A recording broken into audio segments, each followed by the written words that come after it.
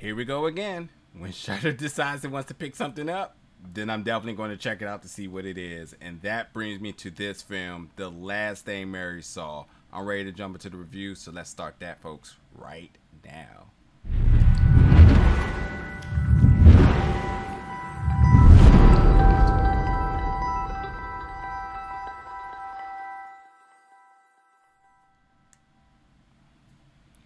What's going on, everybody, and welcome back to the channel today for another review. And today we're going to be reviewing the film The Last Thing Mary Saw, which made its world premiere this year at Fantasia Film Festival 2021. Now, as I said, Shudder before its premiere was like, we will take that, and I've got a good hunch as to why. I mean, right now Isabelle Fuhrman is striking gold left and right in her performances. She just had that film The Novice, which was fantastic, which made its world premiere at Tribeca and won all the awards possible. And this was the next film that it was slated for as a release by her, and her performance in this also very good. And I think that, you know, once a film does really successful, you start to keep an eye out for where the other people, where the cast and filmmakers, what do they got coming up next. And I think that because this also reeks Shudder's DNA, that there's like, we will take that before anybody even gets an opportunity to do so, and rightfully so. Now, this film, though, I will say that I watched this film twice. This film is dark. This film definitely has a lot of things that you need to pay attention to, and one being the dialogue, because it's not something you have seen before. This takes place back in New York, back in 1843.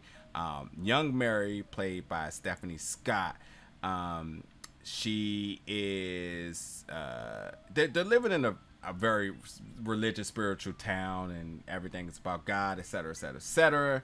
And she was raised in the confines of that, but as she gets older, she finds happiness in Eleanor, who's played by Isabelle Fuhrman, and the two of them and their relationship becomes ultimately problematic for everything that the town believes in, because, you know, this is sin, this reeks the devil, and all that other sort of stuff.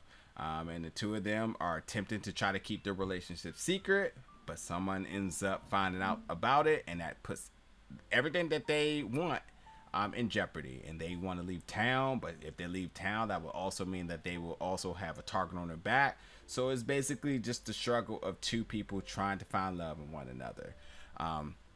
So with that being said, the film, I thought, had amazing cinematography, especially in the low lights. That's where this film really excels at. The acting performances, as I said, Isabelle is fantastic. Stephanie, I thought, did a really good job as well too. She is your lead, so I thought that the compliment of them complimenting each other really worked, and how believable it was for the different emotions that they have to go through. I thought they did a really good job in that as well too.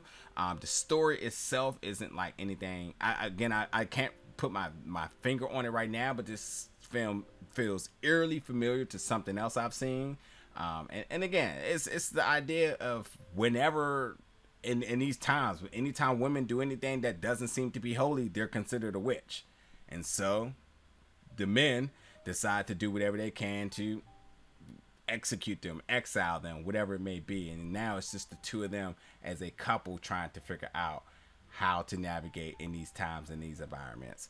I thought the sound was so chilling and creepy, and brought that extra layer of to really make this atmospheric horror really work. So, you know, it just had everything going for it to really excel into making this film very creepy, enjoyable, but at the same time you have to stay invested, because you have to kind of navigate through the clues and through the commentary that's happening, because there's a lot of tidbits, especially with considering how time is progressing in this, to kind of make sense to how everything's coming together. So this is a film I enjoy. This is why I watched it twice. This is a film you definitely want to check out. This is The Last Thing Mary Saw. Once it hits Shudder, you want to make sure you tune in and see all that I'm talking about. But yeah, folks, check it out. Jump in the comments and let me know your thoughts about it. And as always, stay tuned, because more reviews are coming very soon. Thank you for watching, folks.